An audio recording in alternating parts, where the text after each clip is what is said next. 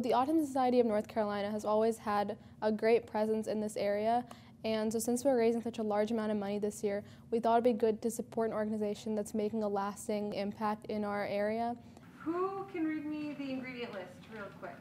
The mission of the Ignite Center is to provide high school graduates who have autism with skills to help them succeed in their independent lives. And so the skills that the people learn here will carry with them for the rest of their lives.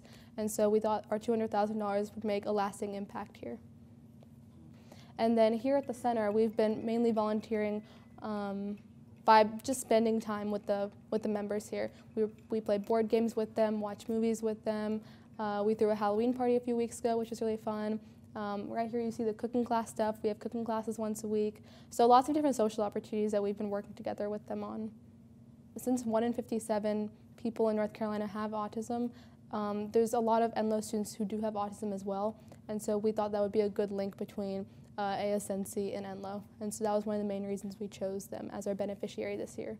Well, last year we raised $180,000, so we have a strategy that works for us, and so we're implementing that same strategy, but working on increasing our outreach in our community this year. So as of right now, we're at about $75,000, so we have about 25 days left until Charity Ball and a lot more money to raise, but we're on track to do it. But we can only do it with the help of our community, which is why outreach is so important to us.